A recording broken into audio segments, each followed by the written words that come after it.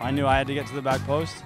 I knew there'd be a goal waiting for me. I knew I'm coming off a goal, so I feel confident in the 18. So I just tried to run as fast as Xavi, which is tough for me. Unfortunate to give up one late in the second half, but you know, it was just incredible. You know, everybody had to do their part. Everyone did their part. You know, I mean, it's not just me; it's a team effort.